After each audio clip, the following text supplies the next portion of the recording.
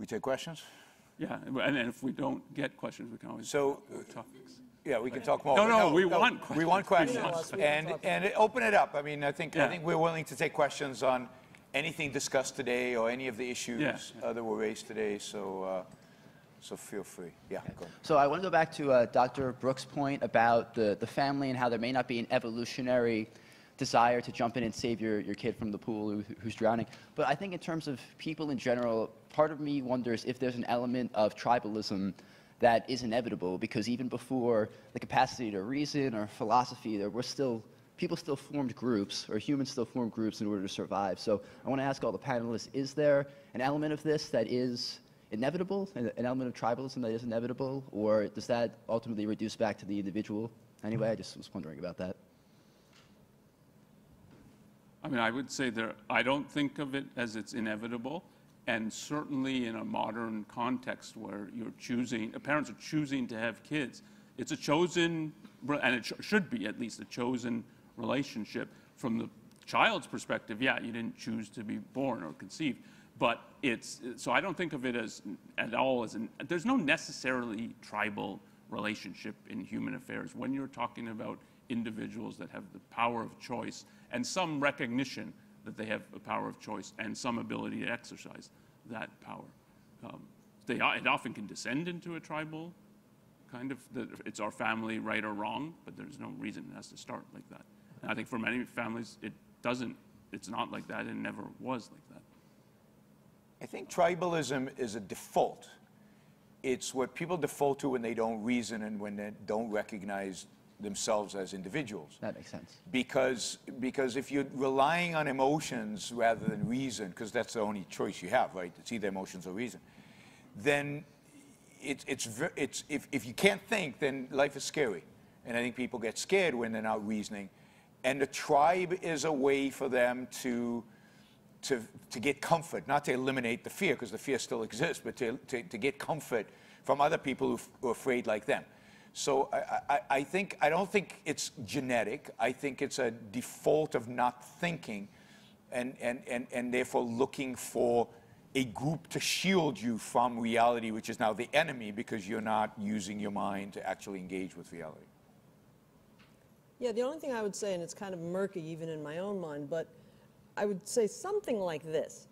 To the extent that there's any physical or physiological, just natural inclination in human beings to be tribal, that's kind of pre-tribal or pre the concept of tribal. And as we talk about tribal today, we're talking about making a choice because we have free will. We choose who we associate with and on what grounds, and even how we think of ourselves. And, what do I identify with?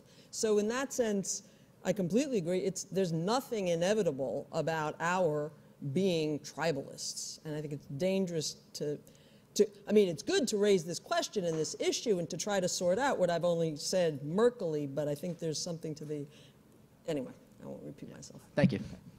Greg? Yeah, so there's a lot of discussion about dealing with the parent-child relationship, but almost all from the child perspective. And so, Yaron, since you're a parent of grown kids, I wonder if you could share a few thoughts on your perspective on that as a parent that might be helpful for all the rest of us who aren't thinking of it from the perspective relating to our parents. I was trying to avoid doing that. Thank you, Greg.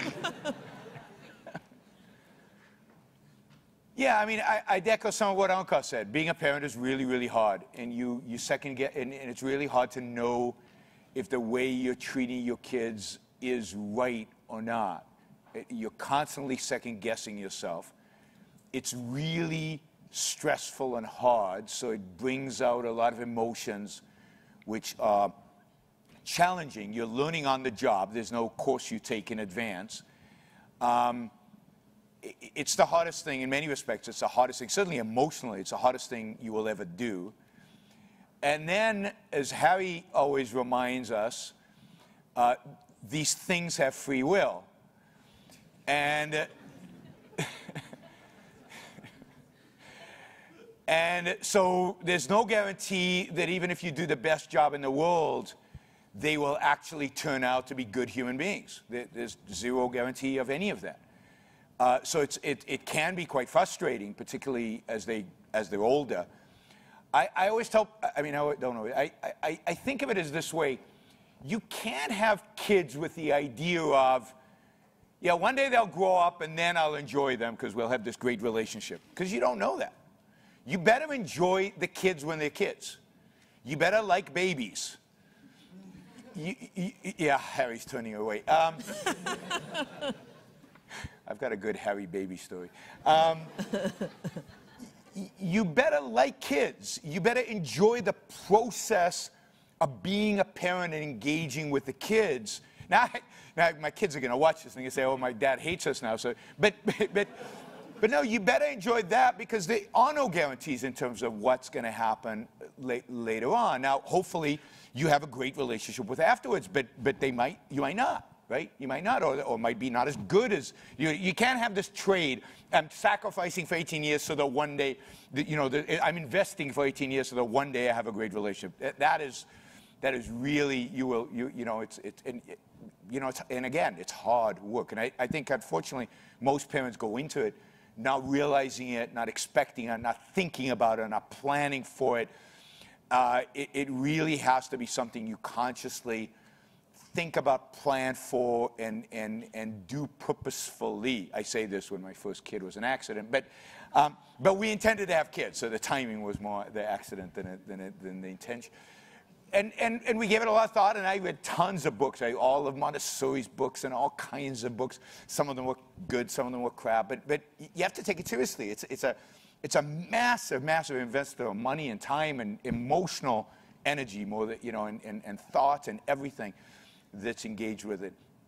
And then, of course, when they become teenagers and there is this natural tendency they want to be independent and they don't know exactly how to be independent. So there's definitely a rebellion. And as well as you raise them, at least my experience is, there's this period where they want to rebel. So sometimes it lasts very short, sometimes it lasts a lot longer. And it's very, very challenging to figure out how to deal with that. And then as they become adults, my kids are adults, they're older than you guys. What is your relationship exactly with them? Again, they can behave like kids and you don't want them. As a parent, you don't want them. You want them to be independent. But on the other hand, you want to help them. All of these choices are not easy, and I'm sure I've made a gazillion mistakes in the process.